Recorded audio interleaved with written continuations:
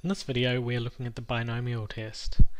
The binomial test is used when we have a single categorical variable which has two categories, and we want to compare the percentage or the proportion for one of those categories to a reference or a test value, so a fixed proportion or percentage. The table shown is the output that we get from SPSS for the binomial test.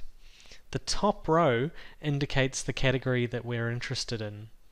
So in this particular test we've got percentage of people married, and we can see that the two categories, you're married or not married. The test proportion is the test or the reference value that we're testing against. So what will be happening in this test is we will be testing to see whether or not the proportion of married people is equal to 0.71.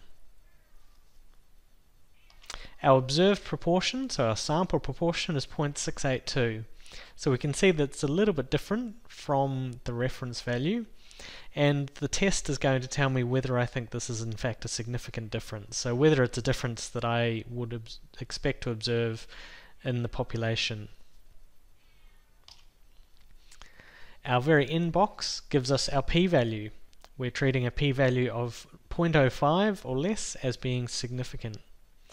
In this case we can see the p-value is 0.069, so that's telling me that in fact I don't think the proportion of married people is significantly different from my test value of 0.71.